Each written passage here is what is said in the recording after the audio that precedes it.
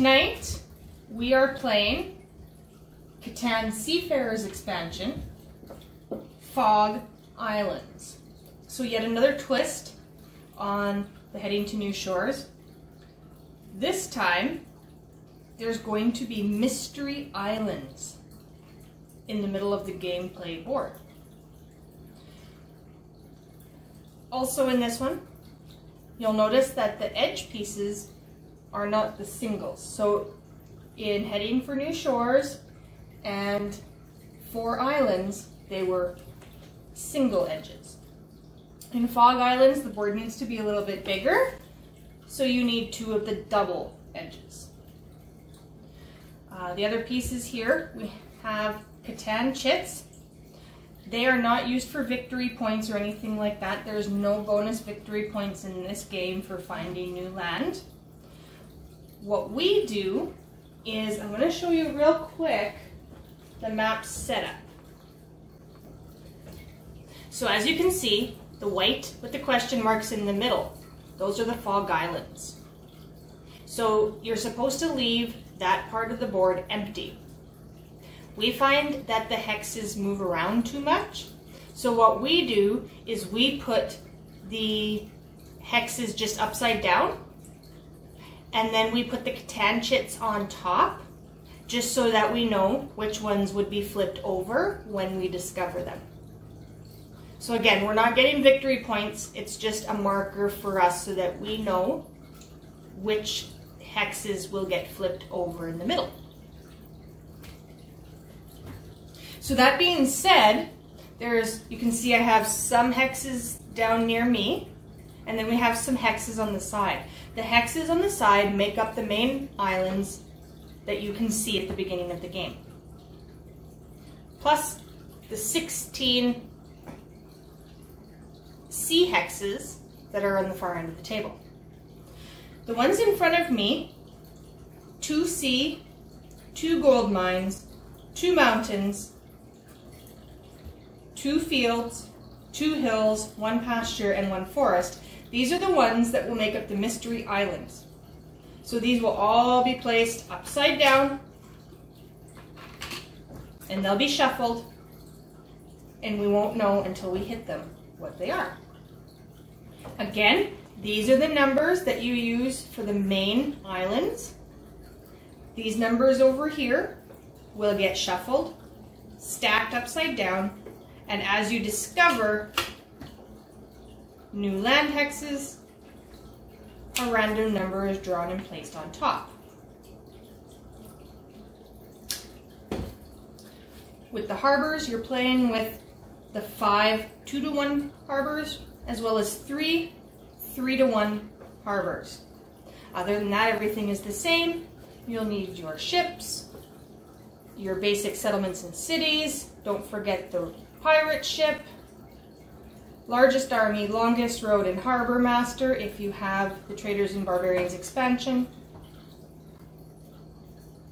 And that's it. So we're going to take some time to get the board ready, and we'll be right back.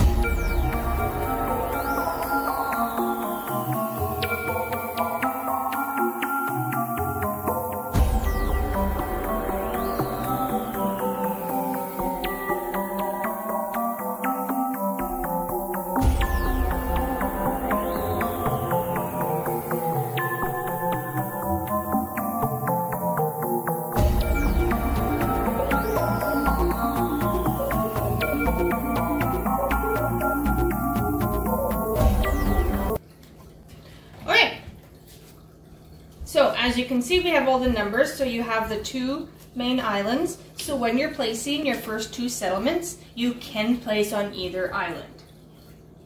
We have the Catan chits that mark the mystery islands.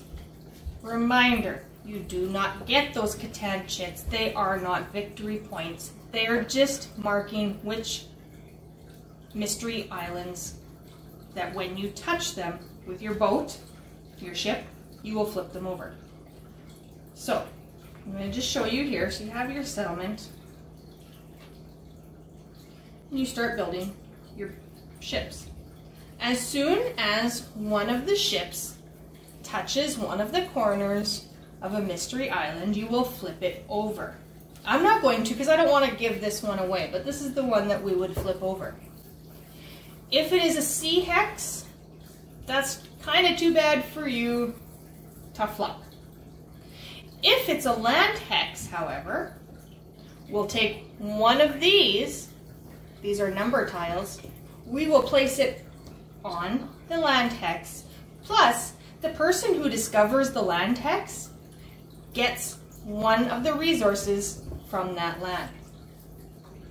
So if it's a pasture and you flip it over, you would get to collect one of the sheep. If it's a gold, you get to choose one of anything you want. You do not get victory points for building on any of the mystery islands. And I think that's about it overall. So we will pause the game when we start flipping over some of these mystery islands. And besides that, everything is exactly the same. To build a ship, it costs 1 wood and 1 sheep. There's a lot of shipbuilding in this game.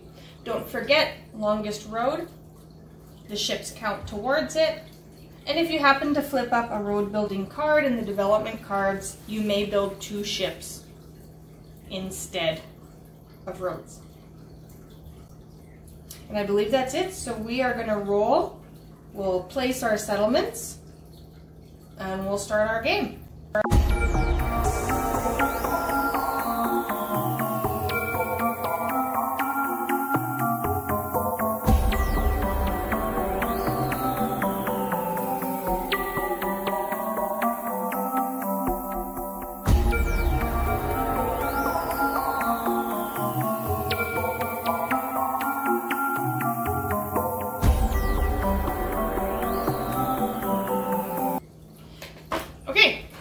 So, 3 things that we wanted to point out. 1, there's no 2s and 12s on the board. We decide as a team that we like to take them out. The other thing is when we collect for our first resources, we do collect from both settlements instead of the last placed one. This game goes up to 12 victory points. And also, as you can see, you do not have to build both your settlements on one of the islands. You can build on both, which we all did, and head out to the middle. So, like I said, we will unpause it again when we start hitting the mystery islands and show you how that works.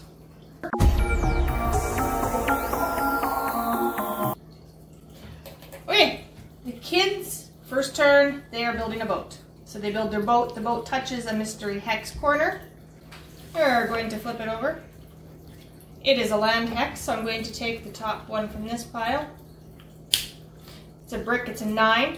So not only here, don't forget, they get to pick up 1 brick because they discovered a hill hex. This victory, it's not a victory point, the Catan chip just goes out of play. And that is how you discover the island. So as soon as one of the ships, or a road, if you settle and then start building roads, as soon as that happens, as soon as it touches one of the corners, they're flipped. If it's a land, the number is flipped on top, and you take a resource. If it's a sea hex, tough luck, you get nothing.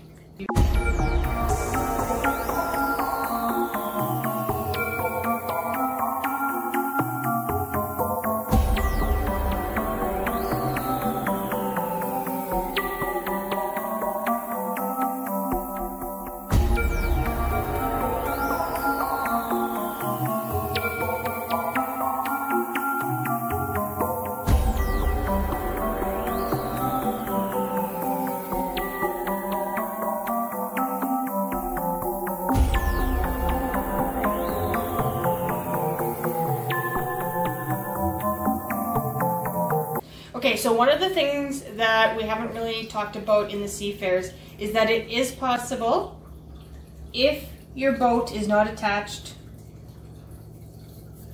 in between settlements, so orange could not do it and red could not do this, but on each turn you may move one boat. So I could move this ship over here. That being said, this turn I cannot, because the pirate ship is here. But I just wanted to point out before we start connecting all the ships to the settlements that it is possible to move ships. So I was heading over here. There's no point anymore. So when I can, I will probably move my boats that way and go explore over there. But I cannot right now because of the pirate ship.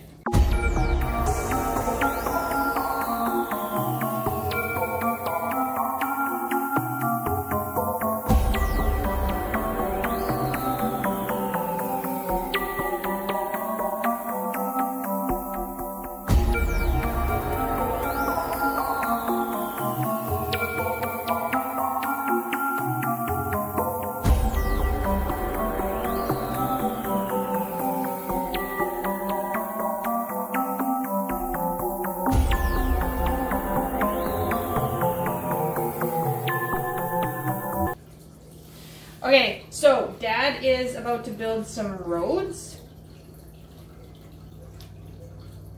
And just a reminder, if you do build roads, just like the ships, you do get to flip up one of the mystery islands. Don't forget to take your resource and flip over one of the mystery numbers.